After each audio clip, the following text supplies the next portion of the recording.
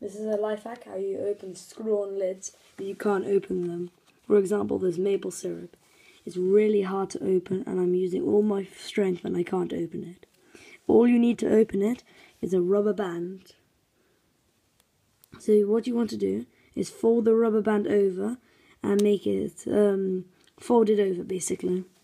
Then you get your thing and you carry on doing it as far as you can, that it's still possible to put over the lid.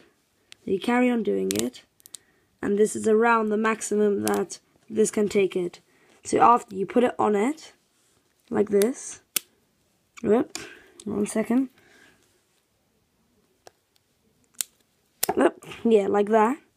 And it has to be on the lid of it. It can't be on the neck of your thing, what you're trying to open, and it can't be on the outskirt of the lid. It has to be on the lid itself. So after it's on the lid and you adjusted it, you put your fingers on it and you try to twist it.